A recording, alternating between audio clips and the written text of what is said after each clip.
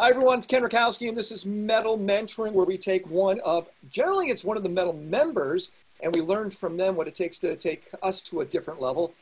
This person today, I'm honored to have on, literally honored, because when I first met him from Richard Bangs introduced me to him. Richard, of course, created the adventure travel segment.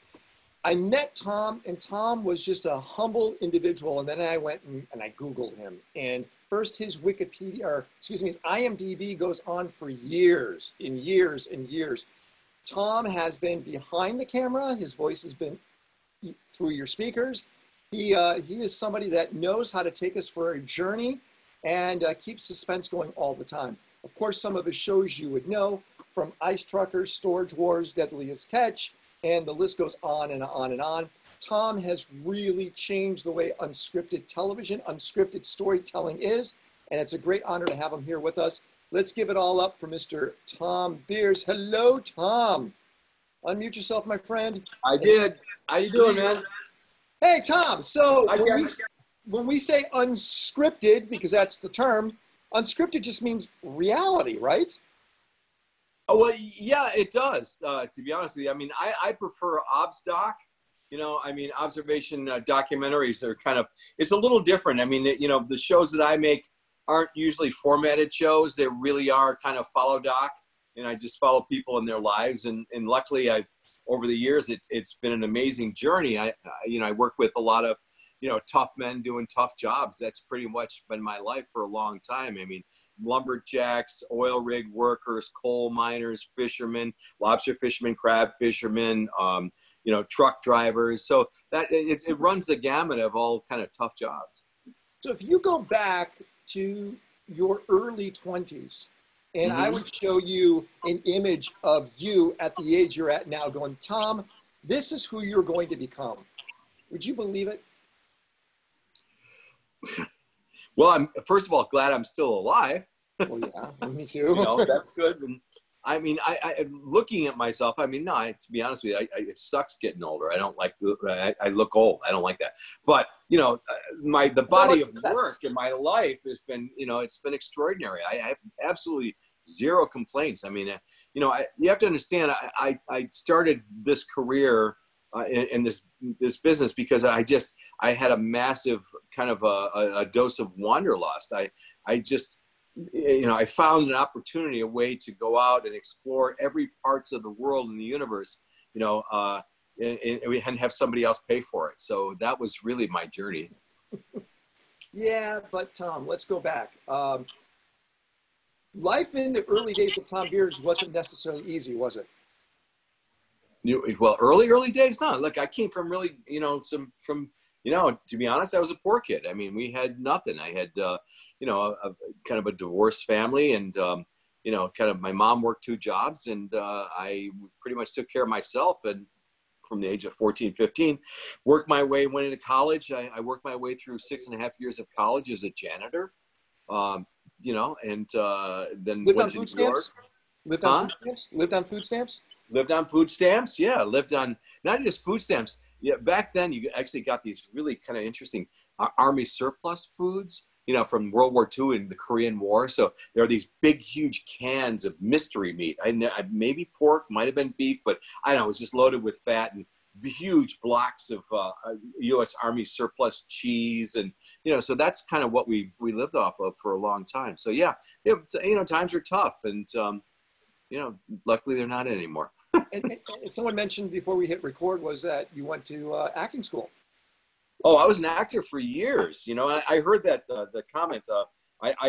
You know, I studied. I was an actor. I was a director. I was a playwright.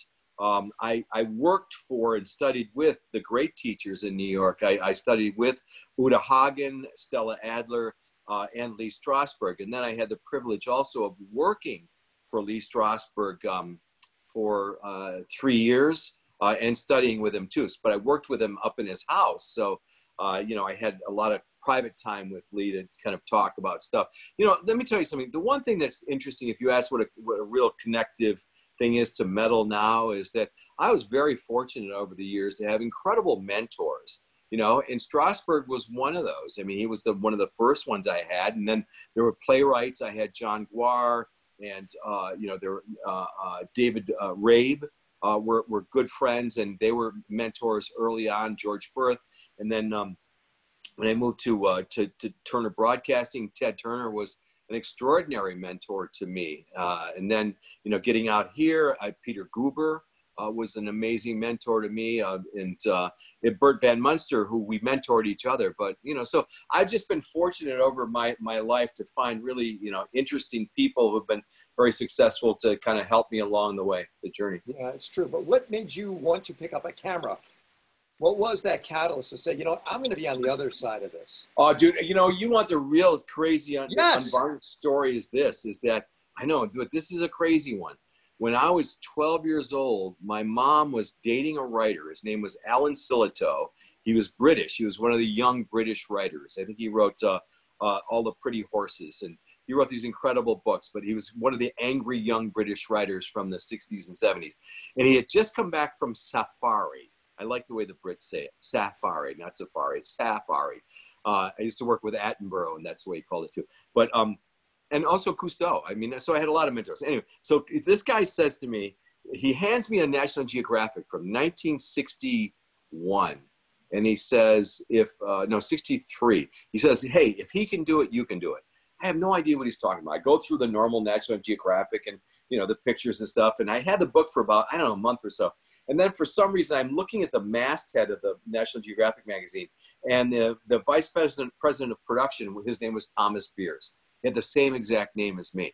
And I'm like, and he said that, remember, he said to me, if he can do it, you can do it. So it stuck in my head. So imagine a kid, 12, 13 years old, flash forward 20 years. I'm 30, 32 years old. And I'm sitting at National Geographic as the executive producer of National Geographic. So that was the impetus that pushed me into that direction. It's like, and so anything after that occurred, I kept going, I want to do that. I want to be that Thom Beers. Wow. But you had to pick up a camera at one point in time between 12 and 32 to say, I'm going to start shooting. Yeah, something. But I picked up, again, I believe in process, and life is a process. Life is a journey. And I learned camera. I learned directing. Look, I learned story arcs, character arcs. I looked, dramatic arcs. I learned all that from the theater, you know, as an actor. And I took and applied all of that to my nonfiction work, which is why my nonfiction work early on, it broke through the clutter, because people are going, what is this guy doing that's so different? I really understood. I took what you would have in a normal 3-act play, and I put it over a 5-act structure for television with character, with cliffhangers. So for each of the bumps, I mean, I really understood how to basically break an act. And that was one of the big things, plus also character development, story development. And again, all that stuff, I learned that early. But camera work came later. I was broke in New York as an actor, and a buddy of mine was a commercial director. And he got me my first job as a PA working in commercials. So then for about 4 years, I worked in the commercial industry, and I worked my way up to become a producer. I produced a lot of McDonald's, Ford Motor Company commercials, a lot of General Food commercials. So I did a whole bunch. And funnily enough, this is, your life, I just always kind of look at these kind of moments in my life. And at the time, this is 1985, 86. And it was Christmas. And I was in the middle of the worst love affair of my life. I had this girl, we were just fighting all the time. We'd fight and fuck. That was pretty much it. It was like this incredible passion, but then we'd fight all the time. And it was awful. And at the same time, I produced 3 TV commercials in that November. I produced California Pitted Prunes, Scott Toilet Tissue, and Preparation H. My entire career was circling the bowl, and my personal life was in the shitter. So it was just perfect. The symmetry of that was incredible. And then I got a call from Turner Broadcasting, from Ted, and said, hey, look, you want to come? I've been bugging him for 2 years. I bugged Turner for a job. Everything I did, if I did a TV commercial, I sent him a copy of a tape of the commercial. If I got any reviews on the plays that I was directing or writing, I sent it to him. I sent whatever I could. And finally, it took almost 3 years. And finally he called one day and said, hey, boy, you want to work for me? Come on down. And that was it. So persistence and consistency of your persistence. Yes, and Super passion. important. Huh? Super important. Those two things. Yeah, they really are. They are. You got to stick. And Strasberg taught me that. He said, you know what? Strasberg said to me once, he said a bunch of things, but he said to me, he says, Thom, he says, to make it in this business, to make it in any business, he says, it takes about 10% talent and 90% tenacity. That's what he said. I think it's in anything, right? Yeah, just stick in there, man. You got to gut it out. By the way, you know, what's still hovering over this conversation is what you said earlier, and I don't want to go into it yet, but you said, I hate getting old. And I want to hit on that a little later on, because I get that. And I get that as I get old too. But someone like you, to me, I always look at you, Thom, and I never see your age. Matter of fact, I was shocked the other day because I do know how old you are, but I can't even see you at that age. Because I see you as a 50-year-old, actually like a 40-year-old guy because of what you do. And you think like a young person. You're agile but that's another conversation. Thom, let's talk about that big break. That big break was you doing that like 1 hour show out of Alaska. It was like something that was supposed to be short. Just tell us about what that was, what kind of equipment you brought with you, what you were expecting, and what it turned out to be. Well, you know, this is again is in 1998. So this is before the turn of the century. I love saying that, by the way. So before the turn of the century. So I got a commission. I had just left. Paramount flew me to and brought me to LA to do a series called Wild Things with Burt Van Munster, who then went on to create Amazing Race. And I worked with Burt on that one. But Burt and I did a series together, and I did for 1 year. Now, as a showrunner, and particularly on a lot of new shows, you know, you're hired to be fired. I kind of knew that. And so they brought me out here in the first season, and I worked my ass off. It was an amazing show. But it just, I had one of the worst television executives. I got a segue because this to me is one of the great stories. I worked for Paramount making a show called Wild Things with Burt Van Munster. I was in charge of sending, I was a showrunner. So I had all these crews traveling all over the world, making these short pieces about, you know, animal contact. It was called Closer. The tag was Closer Than You've Ever Been Before. But I got guys calling me at 2 a.m. from Malta. You know, I got people calling me from the Far East, you know, at 3, 4 a.m. So I'm fielding calls all night long from these guys, kind of talking about the segments that they're shooting and how, what, you know, because my thing was all about storytelling, and I knew the world very well. Burt and I had traveled the world and knew all these camps in Africa and in South America and in Asia. We knew the world really well. I spent years, decades traveling it. So I'm running this thing, but at the same time, I just moved to LA. I got my wife at the time was about 5.5 months pregnant. So all of a sudden one day I've got about 2.5 months early, Max is born. He's born prematurely, my son. So now I'm busting my ass on the show during the day. I'm rushing to the hospital at night. The kid's in the emergency room. My wife's in the emergency room. They're in critical care. I'm there. And then I go home and try to get some sleep. And I'm getting calls all night long from my guys. So I'm not sleeping. I mean, I am a mess. And I'm worried about my kid, my wife. I'll never forget it. I get a call from the executive at Paramount. I get a call into her office. Her name is Clancy Collins, by the way. C-L-A-N-C. Anyway, Clancy Collins, her name was. She was, and she was the executive from Paramount. And I thought she was calling me in to say, hey, man, are you okay? I know you're going through a tough time. So she calls me in her office and she says, hey, you know, I just want to tell you I'm concerned because your work ethic is really, really slipping. Your work is just slipping. And I don't get this whole baby thing. And that's what she said. And she used air quotes, so this whole baby thing. It's like one of that moments when I got introduced to the other side of Hollywood that I never really wanted to know about. And in my head, I ripped her head off. I set fire to her throat. I mean, I did all sorts of terrible things. And then I knew that I was gone at that point, that would be the first and last season. So anyway, the reason I bring all that up is so now I step out and my big break funnily enough, is being fired. Because then I get a call from, my first call is from a guy named Steve Burns, who at the time was a big executive at Discovery Channel, great guy. And Burns had known me from my years at Turner Broadcasting. He knew I was basically out of work. And he said, look, I got this show. It's called Extreme Alaska. I don't know what it is, but do you want to produce it? And I said, sure, I'd love to. So he sends me all these research and documents that he had. It was a 2-hour special. And so I, you know, and I'm kind of, it's an anthology show. So it's like, okay, it's 2 hours. I'm going to do a thing about, you know, these mountain climbers, Extreme Alaska, that were caught on Mount McKinley, and they survived this incredible storm, but they lost their fingers and their toes to frostbite. I'm doing a piece about muskox.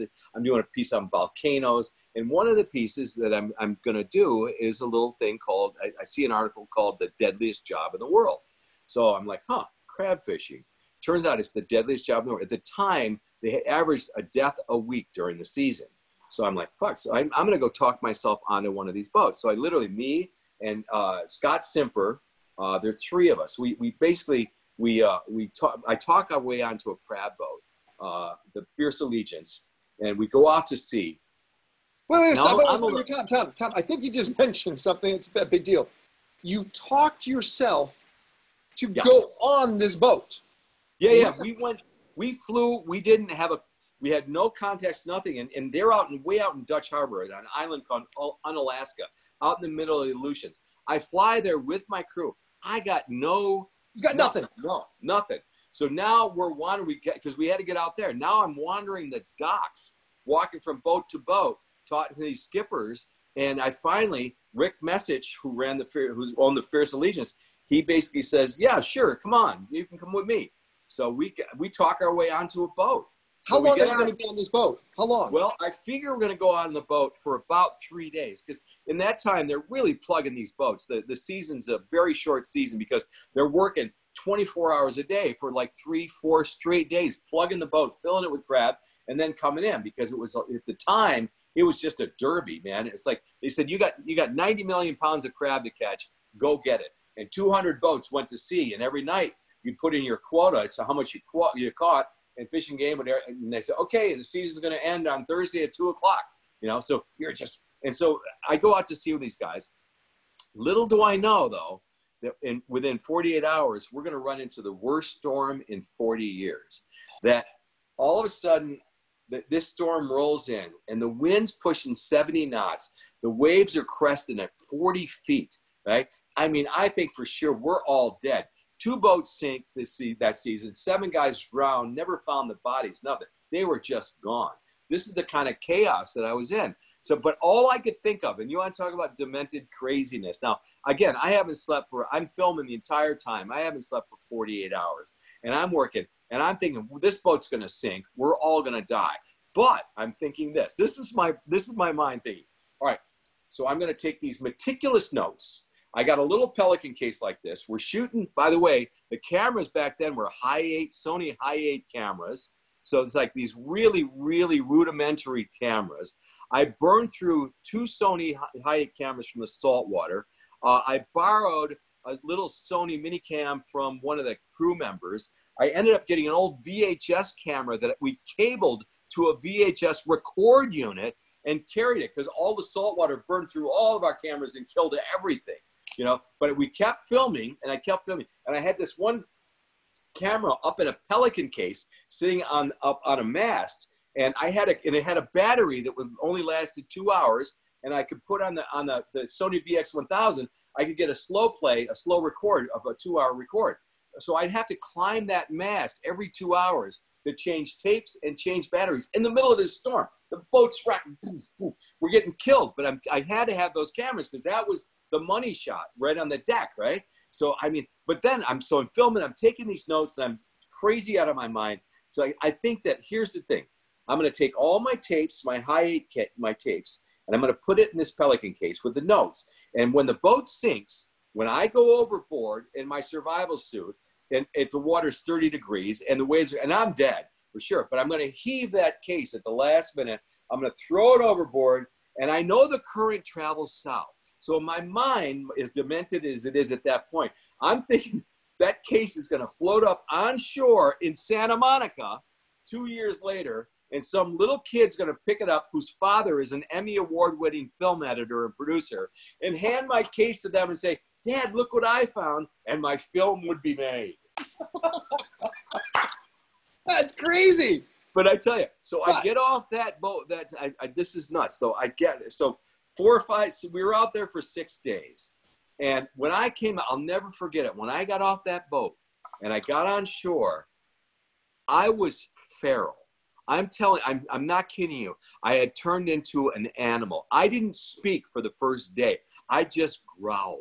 It was just like, I was so fucking crazy from this trip. I mean, it was like one of those most amazing, I saw the devil. I spit in his eye in the middle of this storm. You know what I mean? And I survived. It was like one of those incredible epiphanal moments.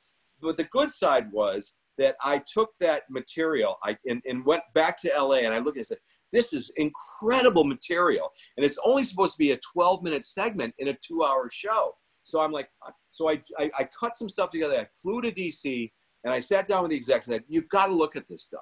There's something here. There's something bigger. Give me, and I asked them at the time, I think $80,000. See, this is how you think. This is thinking. I got, give me $80,000 and I'll make you another special. I'll shoot around that. I'll take this stuff. I'll make a special called The Deadliest Job in the World. So I did the 2-hour show. And then for $60,000, I made this other special. That special was the highest rated, the most profitable show in the history of the Discovery Channel, because every time it aired, it would pop a massive number. So that was my big break, that I got on that boat. That, by the way, my partner, Thom McMahon, at the time, he didn't want to get on that boat because he was worried he had kids and the whole thing. And by the way, I had a child too, but I got on that boat. And that's the difference between his career and mine, is that one choice. I chose to put it all on the line. I chose to risk my life. I mean, everything, to do something that I really wanted to do and believed in. Was I scared to death? Absolutely. But, you know, looking back, that was the big choice, the big decision I made. If I had stayed on shore, I don't think I'd be here today. Wow. That's a great story. Thank it you. really is. So you sit here, you look back, you look at the younger version of you going, thank God I did that. It's crazy. Yeah. How often throughout your career have you done those crazy moments? Was that the only one, or were there other ones? No. Let me give you a little advice. You know, it's funny. All sorts, my career is, again, going back to mentors. I'm going to tell you a very funny Peter Guber story. And John. By the way, everyone, I just want to let you know, we will unmute you when you ask questions of Thom. Just hang on. I promise to get to you. Let's go to Peter Guber. So Guber is one of my mentors, and I knew that him, when John Peters and him were together, they would take good cop, bad cop. And John Peters, if they would go into the studio and they were fighting with an executive or budgets or whatever, John Peters was a crazy guy, and he would stand up on the guy's desk, literally, and scream at him and then storm out of the office. And then Peter Guber would sit there very calmly and wait and then say, okay, before the crazy guy comes back, can we figure out something here? Can we work it out? And they would. But I didn't have a partner then. So I would go in to these meetings and I go screaming about the budget. I can't make this one. And then I go like this. Okay, before the crazy guy comes back. And I would play both roles. And I would literally say, before the crazy guy comes back, can we talk about this comedy? So these guys all taught me, you know, great stuff. But yeah, I mean, I took a lot of chances. Every chance. The first show that I had after that, the Discovery came to me and they wanted me to make a show about Harley Davidsons, because when I was at Turner Broadcasting, I had made the history of Harley Davidson. So they wanted their own Harley show. Now here's another one. So I looked at it and said, you know what? I've already made a Harley show, and that's not what's cool out there right now. What's really cool are choppers. All these you know, handmade, hand-built bikes.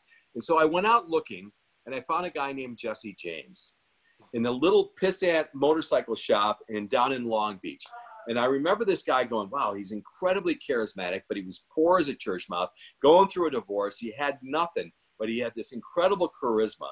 And so I basically baited and switched the Discovery Channel. So instead of making a documentary about Harley Davidsons, I made it about choppers. And I made it a show with Jesse. And that show was huge. And the network was so pissed off that where's the Harleys? And I kept saying, well, they're all pieces in here, but I was right. I made a choice. I blindsided them with a film that was not what they were looking for, but it was better, way better. So I made that decision to put my career on the line. The second choice I made was when I created a show called Monster Garage. I put Jesse in it without network approval. I literally put him in a pilot episode. I said, I'm telling you, this guy is unbelievably charismatic. So I created that show and I stuck him in it and risked my career on that too. So every time, you know, you gotta be able to just look fear in the eye and take it down. I mean, that to me is the biggest hindrance is if you're afraid, not necessarily, I know that there's a whole fear of success stuff, but just fear-based, it gets you nowhere. You know, you gotta fight through that fear, and you gotta trust your gut and trust your instincts. Did you ever see when J.J. Abrams did his TED Talk about the mystery box? About what? The mystery box. How he's got this box of magic that he got from his grandfather, and he never wants to open up that mystery box. And in a lot of ways, Storage Wars was that mystery box, wasn't it? And Yeah. that show, you can't know what's going to happen. You never know what's going to happen with it because it's a mystery box all the time, isn't it? That's what made it fun. But now, again, this is an interesting story. I set out to make a show. You know those 1-800-GOT-JUNK trucks all over town, $1 billion right? business. Right. So I was always fascinated about what they did. So I reached out to the CEO of the company and I said, look, I want to put a film crew on one of your trucks for a week just to see if there's something there. So they bring back the footage after a week and I'm looking at the footage. I'm like, oh God, it's just like a bunch of hoarders and, you know, there's not really a lot of cool stuff there. But 3 times that week, they stopped by a storage place and they were cleaning up after an auction. And I'm like, what is this? They're like, well, it's this weird auction where you're not allowed to go in and people bid on the stuff. And then if it's usually a lot of crap, and then they call us and we go and we empty it out and we pay for, you know, and we get rid of their stuff. They pay us to get rid of the stuff. So now I'm going, whoa, what do you mean? So I start going to the auctions. Nobody knows who I am. I start bidding on stuff. I'm buying lockers. And at the whole time, this goes on for about 3 weeks. And the whole time I'm casting the show. All those guys that you see in the show were there at those auctions. And I cast them because I could see there was a lot of acrimony. There was a lot of, you know, these guys, nobody liked each other. But the wild card, the interesting thing, and Jeff Conroy, my partner, also, you got to be always willing to listen to somebody else's advice too, if they've got good ideas. And a lot of people do. And Jeff Conroy said to me, he was a kid that worked for me, most of my partner at the time.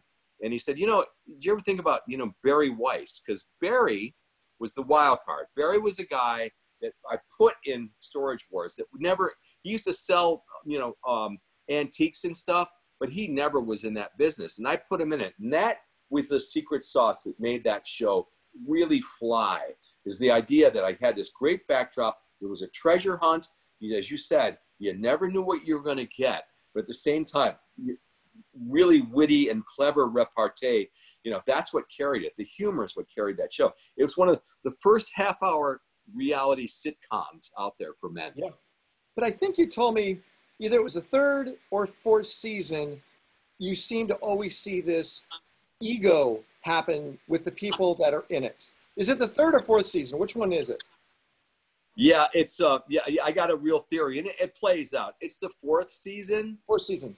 Yeah, because here's how it goes. First season, every one of these kind of reality stars they're all just amazed that they're on television.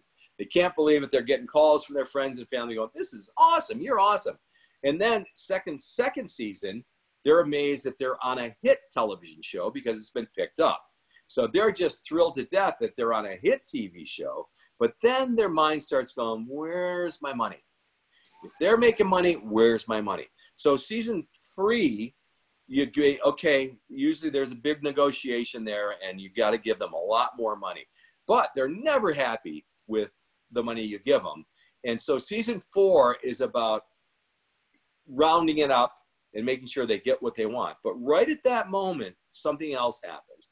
And that is they realize that people are recognizing them on the street, that they're famous, they're buying them dinner, they're being invited to drive the pace car at the Indianapolis 500. They're being paid $30,000, $40,000 to open a fish market in Peoria. You know, all of a sudden fame has taken over, and fame is carrying them beyond the television show.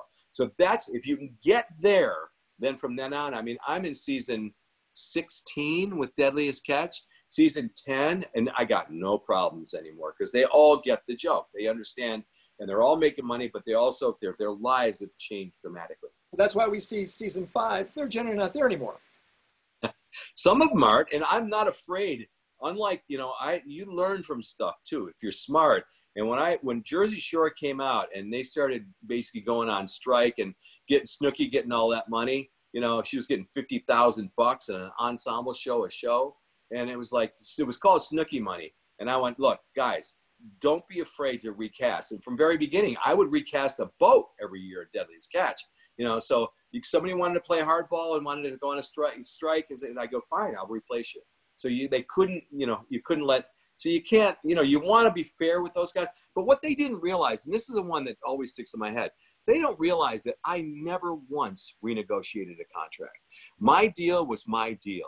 So in Deadliest Catch, yeah, I got a hit television show. You know what I got the next year? I got a 5% bump. That's what I got. When they're getting 100%, 200% raises, I got 5%. Year 3, I got 5% more. Now, don't get me wrong. You make your money in the cracks. And this is the smart thing everybody realized. I didn't make any more money from the show than my 5% increase. But I negotiated ratings bonuses. I negotiated one thing, which was the best of all, that cost the network absolutely nothing. Canada or Alaska had initiated the tax credits. So I said, look, let me keep the tax credits. You know, it doesn't show up on your sheets. It doesn't show up on anything, but it's something that I can do, and it won't affect you guys at all. So they let me do it because, again, it was a huge hit series, which it still is, but that turned into, you know, almost $2 million a year, you know, in tax credits. So that was the big change. And the other one I was going to tell you guys is, and then I'll take questions, whatever. When you have a business, Ted Turner taught me something really important. He said, look, Thom, he says, you don't just make money on the television show. He said, I look at a TV show like I look at a cow. And the idea is to make money on every piece of that cow, including the moo.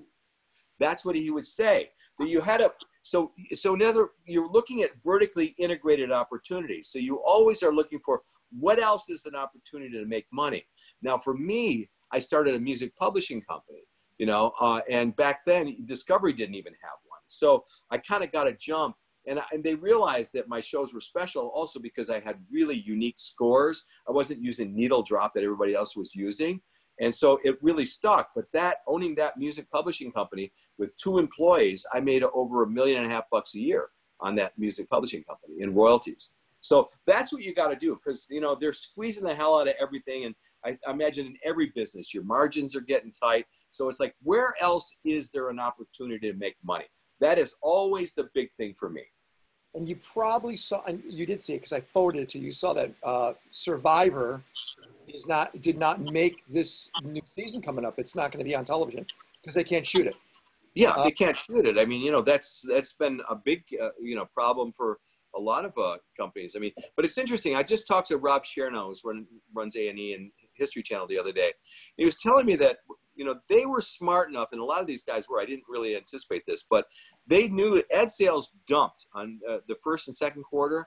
The ad sales guys really stopped buying. And if you look at massive markets that you know, your major drivers in television and advertising, the airlines, where the hell are they gone? There's no airline. Movies, you know, big Tuesday, Wednesday, Thursday buys, you know, gone. You know, you've got the entire travel industry, hotel industries, you know, gone. Cars, you know, nobody's buying a new car in the middle of this craziness. So in essence, all of your major advertisers, boom, they disappeared. So these guys, they pulled back all their original inventory and they're just running reruns and they're waiting for this to, you know, so smartly enough, they've got product, but right now they're just sitting it out. All right, let's take some questions. Let's first go to Michael K. Michael Kliski, you want to say something to Mr. Thom Beers? Hey, Thom. Good to see you again. You too, Mike. How you doing, man? Good, good. Yeah, last time Thom and I saw each other in person, it was in San Miguel de Allende for Dia de los Muertos. Oh, you went down to Thom's place. You went to the Three Beers? Yeah, yeah. Amazing place. Amazing place. And Thom was very generous to, you know, host my friends and I at his place in his spa. I think you guys ended up in the hot tub that night, didn't you? Yeah, that could happen. I think it was one of those clothing optional hot tubs. I think it was. Yeah. It was a fun trip. But yeah, I was just gonna touch base with you because you know, now that COVID's hit, how are you handling the production of that? And remember, you know, we spoke a few years ago about sustainability and production. And now seems like a really good time, as much as it may intuitively seem like a bad time, to reset the way we do business so that we can look at it to be not only safer, but also more sustainable. Well, no, I agree with you. And I think that the window will open. I think there's going to be two steps. So I think first is just get the doors open, you know, and then start to really, because I think that there is, you know, if there's any upside to this whole thing, it is people exploring and re-examining, you know, what's important. You know, and so I'm seeing this morning, I was reading again that, you know, yesterday was, you know, that global warming is just going to be more devastating than ever, you know, but I think that the key to it is I understand what you're saying, boots on the ground, let's, you know, change our, you know, our production habits, but it's really the messaging that's way more important than that. And that is getting the messaging out through programming, you know, and the people, you know, kind of doing the right thing. You know, you're kind of seeing a little bit of that. And I think that the millennials are actually having a strong effect on that as well. So hopefully we'll all get there. I mean, I wish I had the luxury right now of making any of those adaptations. Hell, I mean, but there's, you know, production's still shut down. I mean, I've got one show, my show with Sully on a CBD farm, and only because we shot it last year. So we're, well, you know, Sully's also been driving around shooting it too. He's been good. Yeah, I know. He's diligent. I love Sully. I like the product, by the way. He sent me some. That stuff is really good. Yeah, Montush, baby. Montush. Really good. Let's go to Akira. Akira, your question for Thom. Yeah. Hey, Thom. This is amazing. I do a lot of little documentaries. I love the observational documentary term because that's pretty much like been my world with these little projects. And I loved your pelican case story too, because of it showing up on the shore. Because I literally worked on a project where a woman showed up with 3 suitcases full of DV tapes and said, my brother died 4 years ago. Here's 10 years of his life leading up to his death. Can you make a film out of this? And we spent several years on that project. It's getting finished now, but that does happen. It has happened. Thom's actually seen Be Brave.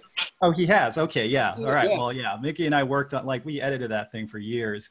It is getting finished now, which is great. Where's it getting released? It was terrific. I saw that. Yeah, the sister Erin, who originally brought us the footage, she has a producer who's working on it right now. And yeah, hopefully probably next year it'll be out. But I want you know what's nice about that piece is timeless. You know, it doesn't matter, you know? Yeah, absolutely. And I wanted to share on that, like, you know, user-generated content, everything's shut down right now. One project that I've been working on, and I'm just really loving how you know, effortless it's been, is there's this app called Marco Polo. I don't know if you've used it, but it's a video messaging app that a lot of families use to keep in touch with the grandparents and stuff like that. And you can only leave video messages, and it's private. So you set up a little group with like uncles and aunts and everything. I've been in this group with 12 guys right before 2020. We started it leading up to Christmas. And so far in that group alone, there's 100 hours of content. You know, our wishes for 2020, his wife gave birth to twins. There's been deaths in the family. It's like this archive of what it is to be a man. It's all men in 2020. And every week it's just naturally generating hours of dialogue and stuff like that. And I only share that as an example because I feel like a lot of the projects I'm looking at now, I'm looking at ways like that to create content. Like basically set up the foundation for people to film themselves, put together some kind of narrative, and then edit it together.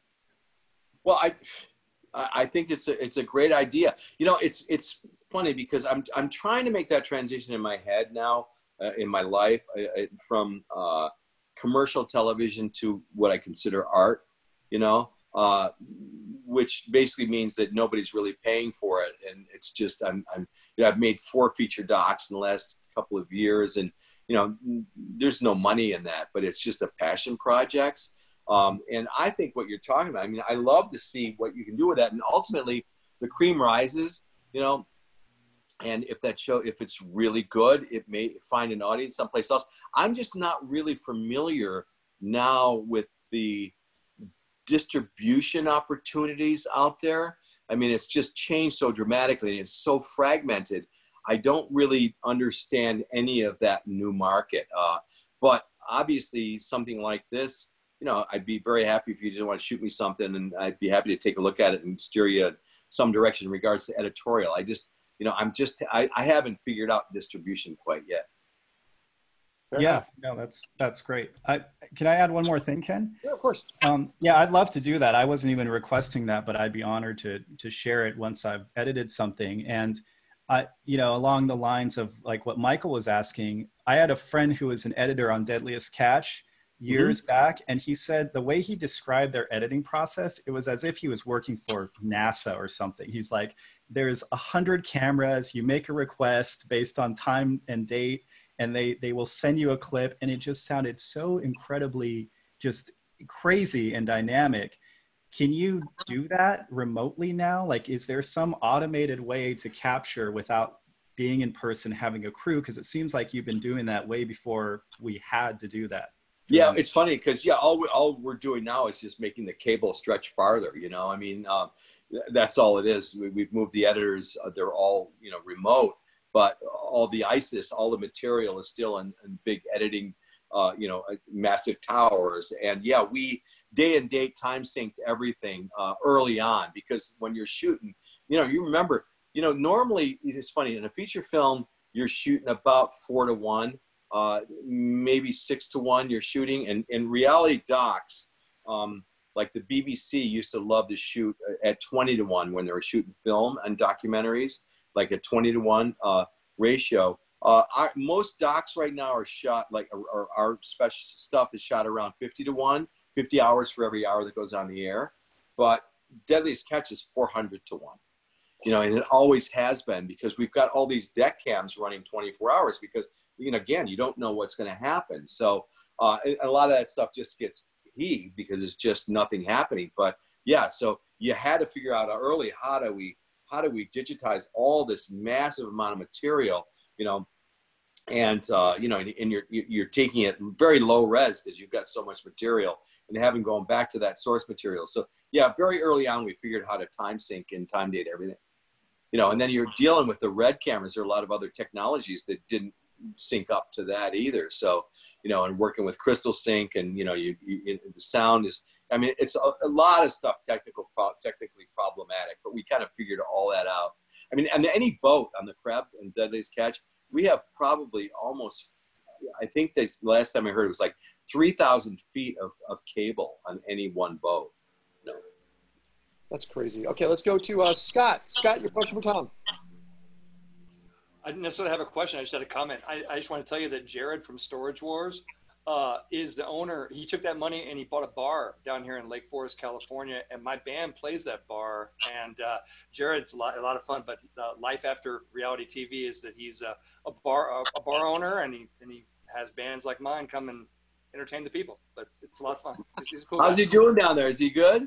He's doing good. Yeah, he's doing good. You know, bars are closed, but he's finding ways to, you know, serve people out in the parking lot. Anything. He serves food too, so he's trying to keep his business, you know, afloat. It's tough for any bar owner right now. It's a tough business, by the way. You know, I got to tell you, I was with a friend of mine yesterday who owns a couple of restaurants and bars over in Franklin, over in West Hollywood. And it's just, North Hollywood, and it's just a mess. I mean, you know, he really thinks that it's going to take years for those to come back. That, you know, that the local pubs and bars are just, you know, they're dinosaurs and they're not going to come back. You know, I don't know if you guys realize this, but it's like he was telling me that eating habits have changed a lot ever since you've got those takeout and food delivery systems, and also the new dating apps. So people now, young millennials, are literally just dating apps. Come on to my house, let's have dinner, have Grubhub drop some food off.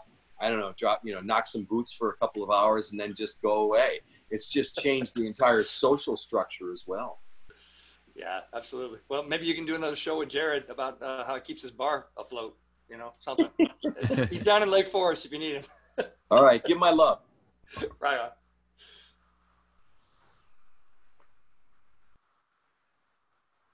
All right. Can I ask a question?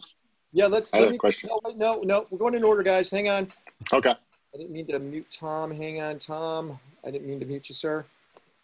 All right, let's go over to Nick. Nick, go for it. What's your question, Nick? Hey, what's up? Hey, Tom, I'm excited to see you here. Thanks for spending some time. So I noticed that my kids and all their friends, they spend hours and hours and hours watching footage of other kids playing video games, like on YouTube and stuff. So a few months ago, my kids and I put together a few pilot episodes of a show of them playing some retro Nintendo games and lots of like conflict interactions between them with like interviews, you know, around it and stuff. It's a lot of fun. People have really liked the concept and stuff. I'm curious who we should be showing it to get this picked up and developed. Well, you know, I think probably your best is to look at the Turner Broadcasting Group. You know, they've got that whole Turner Esports, and you know, it's a big growth opportunity there. So if it's funny enough and clever enough, probably I'd go to True, which is on, you know, it's the Turner Group, True TV, because they're doing a lot of comedy stuff. That'd be my first thought. Awesome, thank you. Awesome. Thanks a lot, Nick. Let me go over to, again, I'm just following the orders in which you guys ask questions inside the chat. So I'm going to go to Harry. Harry, you got the mic. Let's go for Harry. Okay. Hey, Tom, thank you so much, sir. And my question to you is about, you do so many great shows, but they seem to be very niche oriented, you know, Whisker Wars or Garage Wars. And to your earlier comment about getting old, which I can relate to, I work with a lot of young, talented people, but they don't have enough days on the planet, and is what we tell them. And because your experience with theater and then news and entertainment and story and it is so necessary and so vast. What I'm interested in is, are you doing anything that's more of an epic, more complex story as opposed to niche? Because we see an opportunity with the technology changing so fast and the new way to create and consume content. There's a new narrative that mixes great storytelling with user-generated content. Are you doing anything in those spaces? You know, I as I said earlier, I wish I was, but I don't have that knowledge base of distribution. I mean, all day long, I'd love to do that, but I got to be honest as well. You know, the other things at my age, again, I'm way more interested also in the rest of the world. You know, I made a lot of investments in beverage companies. I owned a big piece of Kavita, you know, so in Core Water. So I'm interested in that. I'm an art collector. So I'm interested in you know, in the life of artists and art. You know, I'm real commercial real estate. So I'm doing a lot of other different things. I'm not delving that deep into, it's too mystifying for me. And I don't know how to demystify again, I understand how to make shows. I just don't really understand the distribution models anymore that pay any money. I certainly understand free, you know, but it's really, and I look at the fragmentation of my markets. Again, I'm a cable guy. I mean, I ran Fremantle, so I also did America's Got Talent, American Idol, X Factor, you know, Let's Make It Infinite, Celebrity Family Feud. I did all those big shows for when I was running Fremantle. And I understand that network model, I understand the cable model, but now I don't understand the kind of the Netflix or even the Twitter models or the Facebook models. those are all new models. And again, I'm sadly mystified, and I'd rather focus my energies elsewhere. That makes sense. Interesting. Well, and also you mentioned sell the whole cow, including the moo. I think there are monetization models that we should talk about. But thank you for yeah. No, look, I always look at that. I mean, every show. I mean, Monster Garage is a perfect example of that. I mean, I had at one time we were doing die-cast models, collectibles. I was doing software, plush. I mean, it was incredible. I had over, I think, 75 Monster Garage licenses for merchandise and publishing, music, did soundtrack, albums. I mean, so you really, there's massive opportunities, but it's what I'm saying about the fragmented market. I don't, when you've got influencers, like the Kardashian kid that's just making $1 billion on cosmetics. I mean, they've gone right by, they've leapt by all the technologies that I know, to get there. I mean, it's fascinating. I mean, when you watch these kids today and millennials, I've got a real theory on concept on this. When you're watching the high arts disappear, opera, ballet, the symphony, which by the way, I didn't really give a shit about anyway, but I mean, the point is that those audiences are dying off, and these new user-generated opportunities are happening, but it's the cost of those high arts, which is sad for me, because that to me was special. So it's like, again, it's just an evolution, and it's moving so fast, and these guys, they think so quickly, and they're so versatile in their thought processes and living processes, that it's just hard for me to keep up. Yeah. One last comment, Ken, if I could. Go for it here. Thom, what I was going to say is data is the new oil, right? And yeah. That's where I think the money lies. And I did not like reality TV when it first came out. I was a part of this, but you changed that. And it was at the Metal Talk when you mentioned your mentors that I thought, no wonder Thom gets it at that level. And I appreciate that. Storytelling is the way. So once again, thank you, man. Thank you. Thanks, Harry. Let's go to James, King James. Good afternoon, everybody. Good afternoon, Thom and Ken as well. Very impressed with your Captain Scarlet uniform today. Thunderbirds are go. Thom, thank you. Really appreciate you sharing your lessons and principles and pearls of wisdom.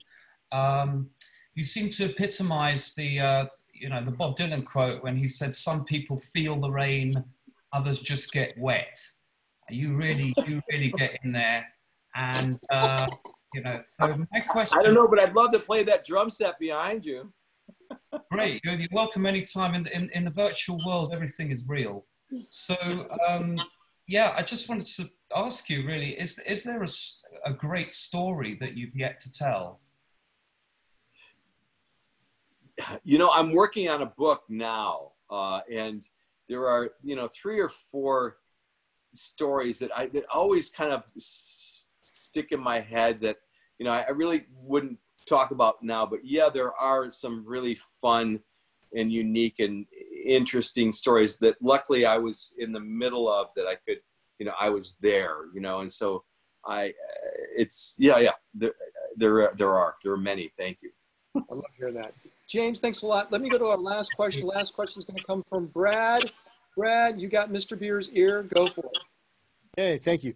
So I had a couple things. One is regarding the music publishing company you had and stuff. I was just wondering more about that and how you worked with the composers. I've done like Extreme Makeover, Super Nanny, Deal or No Deal, a bunch of shows. So I'm wondering what advice you have for music and composers, or how you see getting back into that, especially with COVID and everybody stopping production.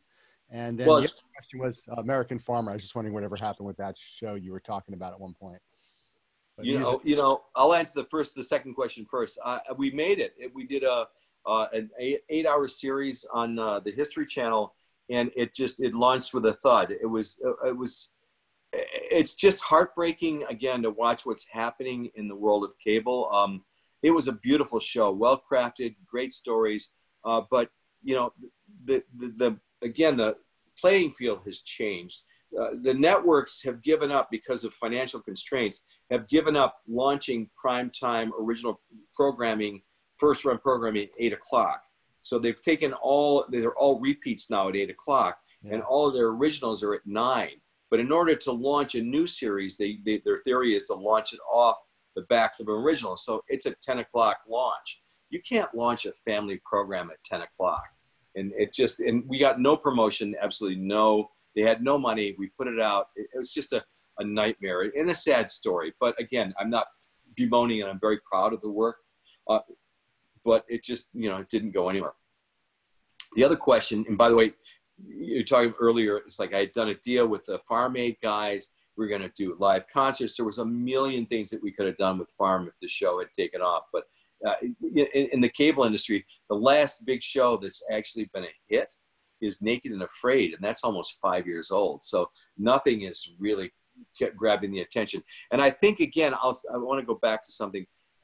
My theory is that to the millennials and the younger audiences, which is so important to the growth or the continued growth of the industry, they have changed their complete structures, their viewing habits. To them, a reality show is Instagram and Snapchat. They've created their own tribes, and so they communicate through that. So their media consumption has changed. They're not watching television anymore. They're watching, TikTok. And so they're taking all that time that used to be for television and they're watching that. And they're also very spoiled by Netflix and just basically binging. So the habits change. Going back to your story about composers, my son is working now with a composer. They're all working remotely. He's doing music for the New Jersey Shore reboot and Life Below Zero. But he works with Jonathan Miller, composer. And so, my advice is twofold. I mean, you seem to be obviously doing very well. Congratulations. It's all about relationships and past. And I understand that there was a time recently that Discovery tried to take away all the music publishing from composers. Were you involved in that at all? Yeah, and also they tried to take the writers too for a while. I think a few of them were trying to take the writers.